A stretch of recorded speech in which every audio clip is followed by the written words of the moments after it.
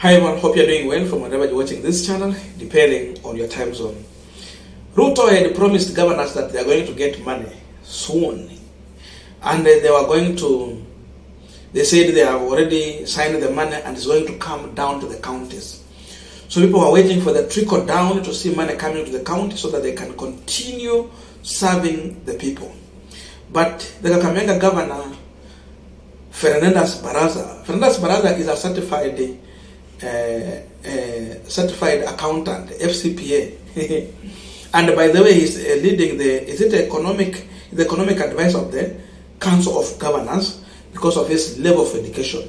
To some member economics is the most educated among the current governors we are having in this country. So he advised in that manner. And this is what he said yesterday. We are going to have a complete shutdown, and this means the collapse of all essential services delivery. All workers of the county will be sent home until such a time when we have money. This statement is sad news. You should be sad, and you have a reason to be sad. Na kama wewe bado hujahuzunika na hujakasirika, ungoje tu hasira utaiona ikikuja. Kuna sababu nyingi sana zenye nafaa ukasirike kusikia jambo kama hili. We are just in a big mess. This government is collecting taxes from the first day they took over power. They have money. But the question is, why is Ruto holding to the money rather than giving money to county government so that they can run day-to-day activities of counties? Why is Ruto determined to kill devolution in this country?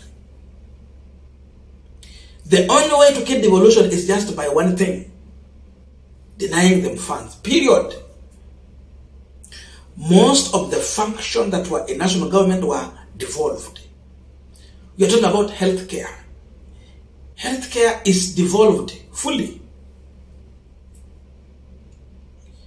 Agriculture is devolved. Many operations that were being run by the national government were devolved to county governments.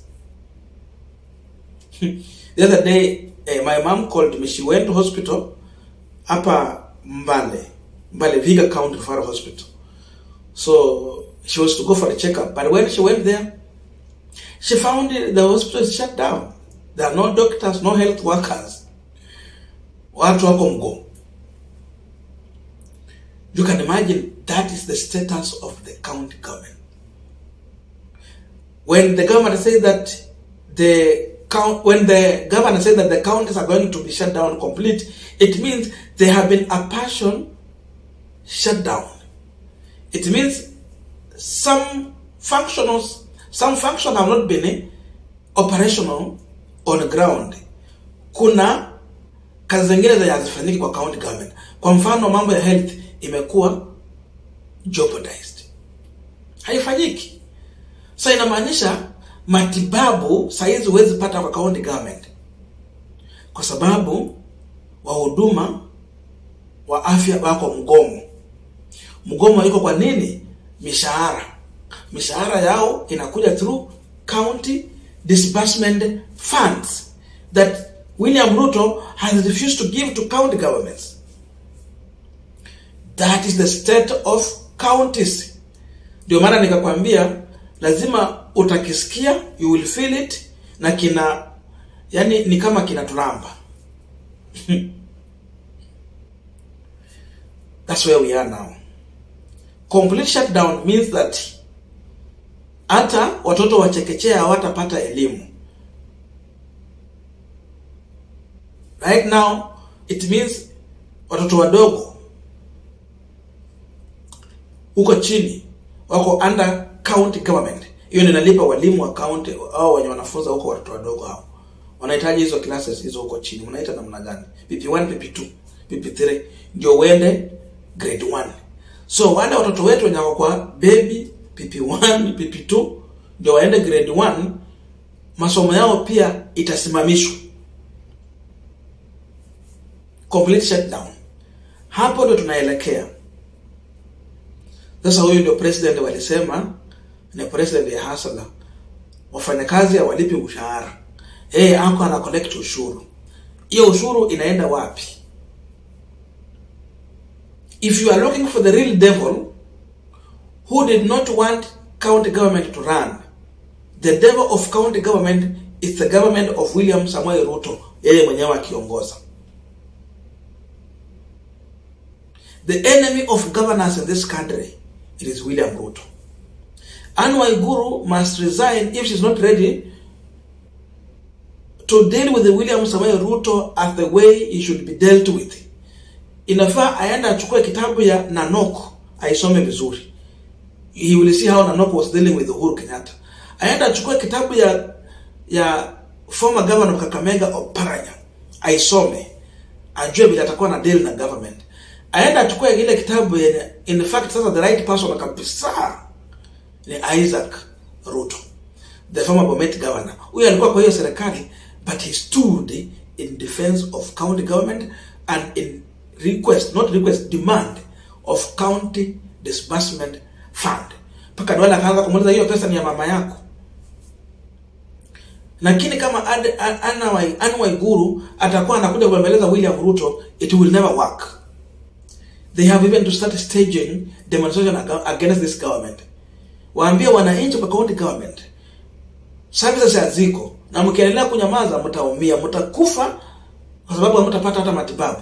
They should mobilize people from every county to lead mass action against Ruto. That's the time Ruto will give money. If not, it will never happen. Anne Waiguru must wake up from slumber. If not, governors should come, lead another meeting and eject Anne Waiguru, put another person there. Hii mambo ya kuongea ni kama unabembeleza Ruto kisema mheshimiwa rais, hakuna mambo ya mheshimiwa rais. Ruto hata kuwa mheshimiwa kama haheshimu mahitaji ya county government. Kama hata heshima huduma wa county government. If you're not paying county staff, utahitaji mheshimiwa. You are not honorable. You are not excellence. You are not. You will be excellency, you will be honorable, utakuwa mheshimiwa kama wewe unalipa wafanyakazi mishahara. Heshimu wahudumu kama wanafanya kazi. But as long as you don't pay them, hakuna heshima wewe uko nayo. Hii habari inafaa ifikie Ruto. Ndio watu wa kuheshimu, waende kwa hospitali, wapate madawa. Ya kwamba national government ilipata pesa, there was trickle down. Ilikuja kwa county government, kuna huduma inaendelea. Sasa watakuheshimu. Lakini kama watu watakufa kwa sababu walienda kwa hospitali wakakosa huduma na ikakuwa tu ni vifo, hakuna kitu ya kuheshimu mtu kama Ruto. Hilo nalifikia hii serikali. So hapa ndo tuko. This is the state of the nation and the state of the county government. Walikuwa wanasema kwamba Ruto atakuja, yeye ndiye alikuwa na run the previous government. Ati Uhuru alikuwa analewa, Ruto ndiye alikuwa na run government. Now you can see the truth. You can understand who was really running the previous government. Uhuru was on the steering with his two hands. Today we have William Ruto, the complete failure. Now we can see Ruto want to kill devolution so that he will be a powerful president with all money on top there. So that all the money will be at the executive. He will be deciding where to take the development, where to give money, and the governors want to be reduced to beggars who will be kneeling down on their knees to ask for money to run county government. Anataka akue yeye akona pesa huko chini, watu wakwe wanamuinamia ndio wapate maendeleo. He want to kill devolution so that he will be live president. He started changing constitution of Kenya to become president kama Moi. Aongeza miaka ingine sijui 20 ama 30 ndio atoke. Hiyo ndio malenga konayo. This is where we are.